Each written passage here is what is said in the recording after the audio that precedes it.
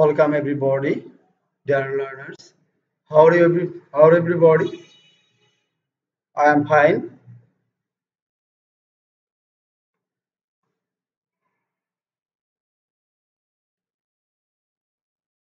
I am Ramesh Kumar Kundu,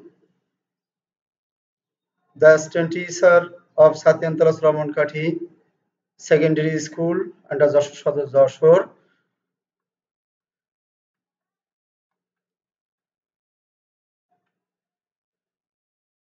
Dear learners, what are you seeing from the concept? I will take this class sometimes Bengali or English for your good learning and for your good opportunities. Uh, Now you look the content. What are you seeing from the concept? অর্থাৎ তোমরা concept থেকে কি দেখতে পাচ্ছ? দুইটি চিত্র দেখতে পাচ্ছ। একটি হচ্ছে I am a student. He is an honest man. You are a very good boy. অন্যদিকে তোমরা দেখতে পাচ্ছ কি He is the tallest boy. The sky is blue. The earth moves around the sun. Dear learners, তোমরা নিশ্চয়ই বুঝতে পারছো চিত্রে দুইটি ভাগে একদিকে আছে এ এন অথবা আরেকটা আছে এ অন্যদিকে আছে হ্যালোস কাজী ওয়ার্ডগুলি দি দি এবং দি তাহলে আমরা নিশ্চয়ই বুঝতে পারছি দুই দিকে দুইটি আহ, আহ, যে সাইড দুটি দেওয়া আছে সেখানে আর্টিকেলেরই বর্ণনা দেওয়া রয়েছে ইতিমধ্যে তোমরা দুটি ক্লাস পেয়েছো সেই দুটি ক্লাসেই আর্টিকেল সম্পর্কে আইডিয়া পেয়েছো এখানে নিশ্চয়ই বুঝতে পারছো এ এন এ এটি এক ধরনের আর্টিকেল এবং বি ডি যেখানে দেওয়া আছে এটা আরেক ধরনের আর্টিকেল নিশ্চয়ই যেহেতু আমরা এ এন ডি এই তিনটিকে আর্টিকেল জেনেছি সেই কারণে আমরা এই দুই ধরনের দুই সাইডে দেখতে পাচ্ছি নিশ্চয়ই আমরা বুঝতে পারছি যে এখান থেকে আমরা আজকে কোন বিষয় নিয়ে আলোচনা করতে চাইছি তোমরা আহ, বুঝতে পারছো আমরা আজকে ক্লাস করব so we will discuss today about classification of article সম্পর্কে আমরা আজকে ক্লাসিফিকেশন সম্পর্কে আমরা আজকে আলোচনা করব তোমাদের সাথে তোমরা অত্যন্ত আন্তরিকতার সাথে ক্লাসটি রিসিভ করবে সাথে সাথে তোমরা তোমাদের খাতায় নোট নোট ডাউন করে রাখবে এবং বিষয়গুলি ক্লাস যখন শুরু হবে তখন ক্লাস শ্রেণী শিক্ষকের সাথে বা ইংলিশ ক্লাস টিচারের সাথে তোমরা বিষয়টি আরো পুঙ্খানুপুঙ্খভাবে আলোচনা করে বুঝে নেবে এখন আজকে আলোচনার মধ্যে যে বিষয়গুলো থাকবে সেই বিষয়গুলো অবশ্যই তোমরা মনোযোগ সহকারে বুঝে নেবে তাহলে আমরা আজকে কি পড়বো ক্লাসিফিকেশন অফ আর্টিকেল তাহলে ক্লাসিফিকেশন অফ আর্টিকেলে আমরা যদি যেতে চাই সেই ক্ষেত্রে আমরা কোন কাজটি করতে পারবো প্রথমে আমরা দেখব ক্লাসিফিকেশন অফ একটা চিত্র দেখব সেই চিত্রটি তোমরা দেখতে পাচ্ছ ক্লাসিফিকেশন অফ আর্টিকেল এই there are two types of article first of them is definite article and another of them is indefinite article সঙ্গত কারণে তোমরা দুটো জায়গায় স্পষ্টভাবে বুঝতে পারছো যে আর্টিকেল দুই ধরনের একটি হচ্ছে ডেফিনিট যার মানে হচ্ছে নির্দিষ্ট নির্দেশক আর একটি হচ্ছে ইনডেফিনিট আর্টিকেল যেটির মানে হচ্ছে অনির্দিষ্ট নির্দেশক পদাশ্রিত নির্দেশক বলা হয়ে থাকে আমরা সবাই এই পূর্বে ক্লাসগুলো জেনেছো তোমরা যে আর্টিকেল শব্দের অর্থ হচ্ছে পদাশ্রিত নির্দেশক তাহলে ডেফিনিট আর্টিকেল মানে কি বললাম বন্ধুরা হ্যাঁ থ্যাংক ইউ তাহলে নির্দিষ্ট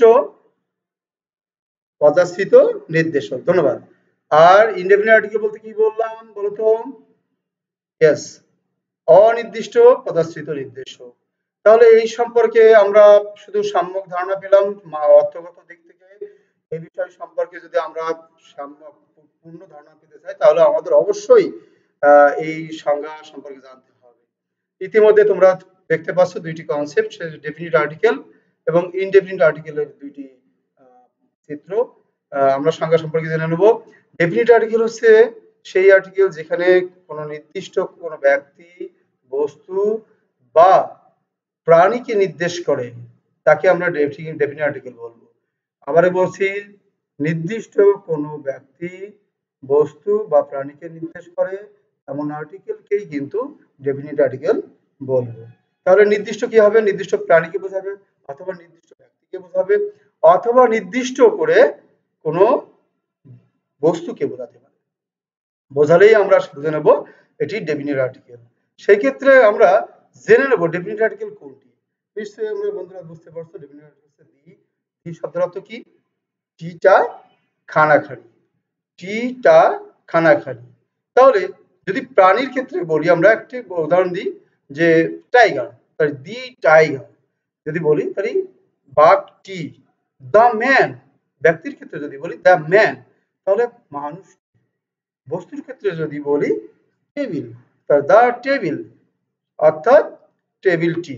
তাহলে আমরা বুঝলাম যে টি অথবা টা অথবা খানা অথবা খানি এমন শব্দ দিতে হবে কোনো নাউনের পূর্বে।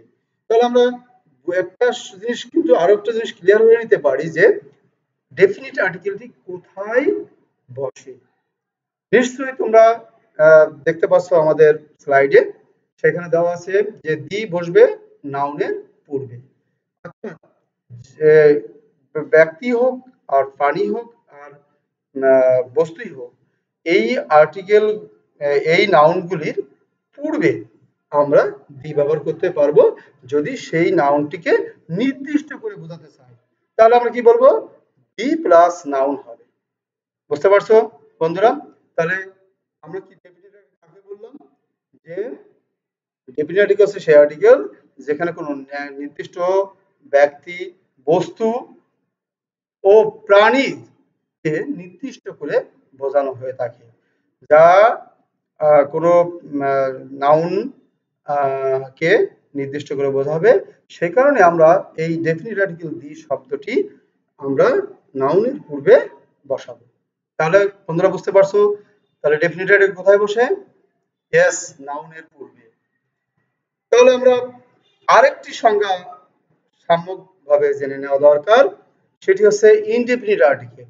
আমরা ইতিপূর্বে জেনেছি যে আর্টিকেল কয় প্রকার? দুই প্রকার। কি কি?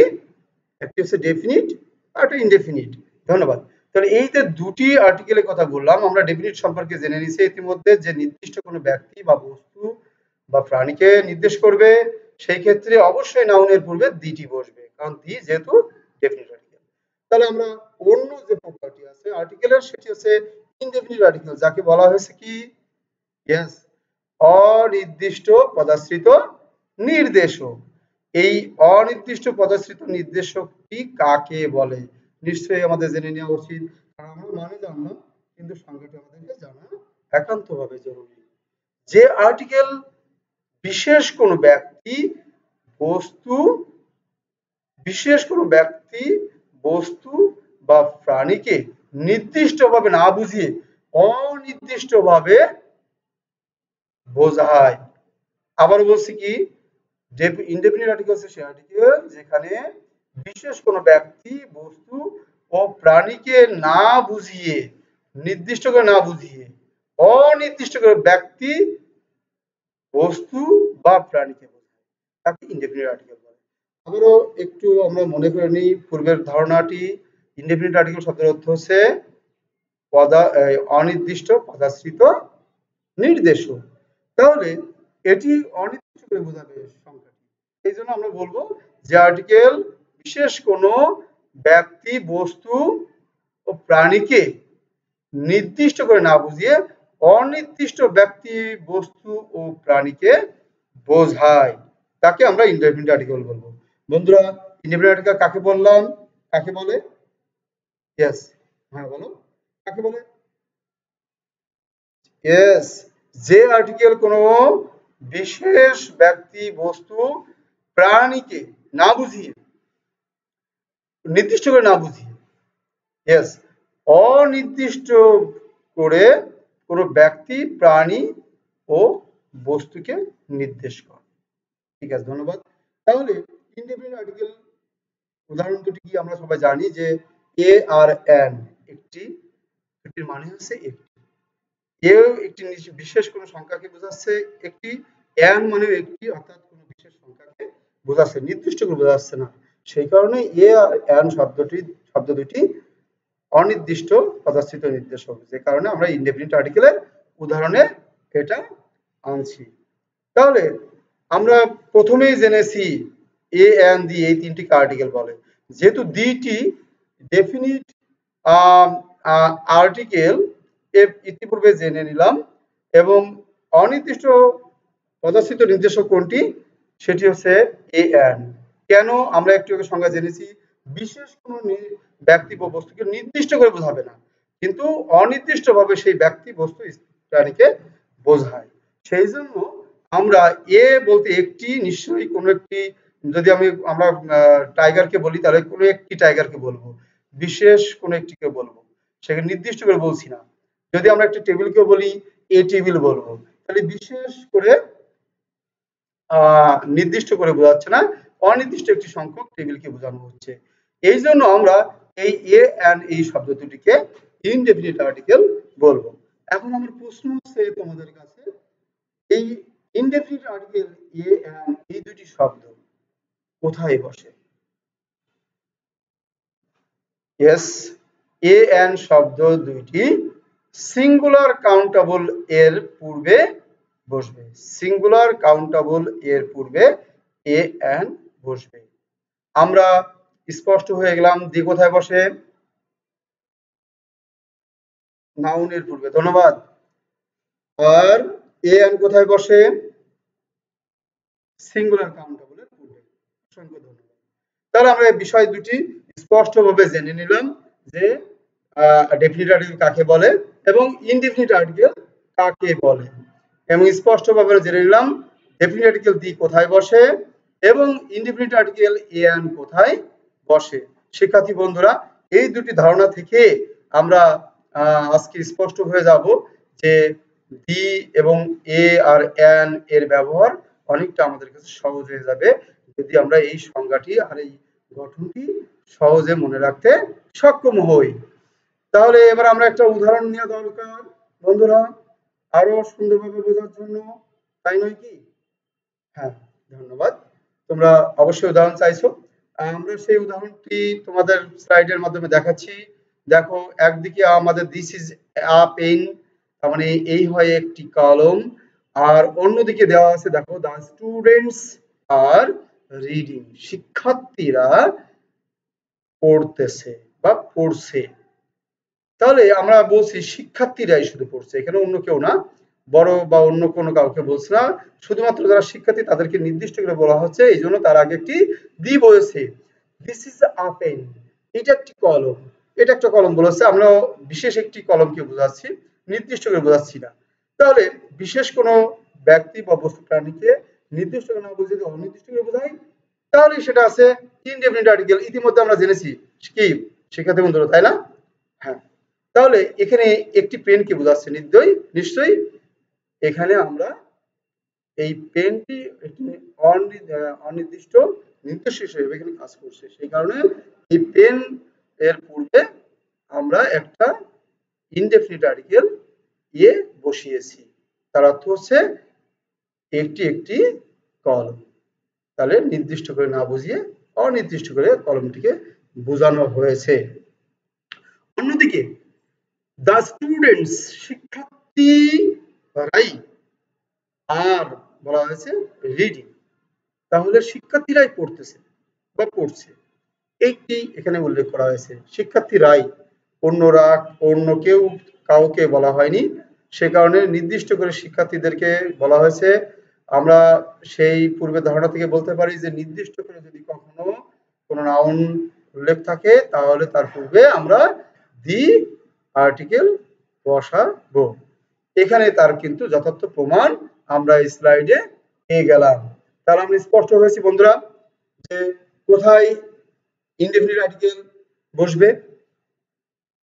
ইয়েস, ইনডেফিনিট আর্টিকেল অর্থাৎ অনির্দিষ্ট পদাশ্রিত নির্দেশক, যাকে আমরা বলবো কোনো ব্যক্তি বা বস্তু বা প্রাণীকে নির্দিষ্ট করে না বুঝিয়ে অনির্দিষ্ট করে এই প্রাণী বস্তু বা ব্যক্তিকে বোঝাবে এমন শব্দের পূর্বে, যাকে সিঙ্গুলার কাউন্টেবল বলা হয়ে থাকে, এর পূর্বেই আমরা কিন্তু এ অথবা অ্যান ব্যবহারিক দিক থেকে বসিয়ে দেব যেখানে একটি। অন্যদিকে নির্দিষ্ট করে যখন কোন নাউনকে আমরা প্রকাশ করতে চাইব তখন আর্টিকেল হিসেবে আমরা দি ব্যবহার করব, যেহেতু এটি নির্দিষ্ট পদার্থিত নির্দেশক অর্থাৎ ডেফিনিট আর্টিকেল। সে কারণে আমরা দি কে ডেফিনিট আর্টিকেল হিসেবে জানি, ইতিমধ্যে জেনেছি। সে কারণে স্টুডেন্টস আর রিডিং মানে শিক্ষার্থীরাই পড়তেছে, নির্দিষ্ট করে বোঝানো হচ্ছে বিধায় তারা পড়বে। আমরা শুরুতে দেখো দি ব্যবহার করেছি। তাহলে আমরা এখন একটু তোমাদের কাছ থেকে জেনে নেব যে তোমরা এতক্ষণ যে ক্লাসটি করলে সেই ক্লাসে যে ক্লাসিফিকেশন অফ আর্টিকেল সে সম্পর্কে যে ধারণাগুলো ইতিমধ্যে পেয়ে গেলে, উদাহরণগুলো জেনে নিলে, গঠনগুলো জেনে নিলে, তারপরে আমার একটু তোমাদের কাছ থেকে প্রশ্ন থাকবে, সেই প্রশ্নগুলোর উত্তর তোমরা অবশ্যই দেওয়ার চেষ্টা করবে। বলো তো বন্ধুরা, ইনডেফিনিট আর্টিকেল কাকে বলে? হ্যাঁ, ইয়েস, সুন্দর বলেছো। ইনডেফিনিট আর্টিকেল হচ্ছে সেই আর্টিকেল যেখানে কোনো ব্যক্তি বা বস্তু প্রাণীকে নির্দিষ্ট করে না বুঝিয়ে অনির্দিষ্ট ব্যক্তি বা বস্তু বা প্রাণীকে বোঝানো হয়। তাহলে বন্ধুরা এবার বলো তো কোথায় ইনডেফিনিট আর্টিকেল বসে? নিশ্চয়ই তোমাদেরকে যে একটু আগে জানিয়েছি, বুঝিয়েছি, দেখিয়েছি। ইয়েস, সিঙ্গুলার কাউন্টেবল এর পূর্বে আমাদের ইনডেফিনিট আর্টিকেল অর্থাৎ এ অথবা অ্যান বসে।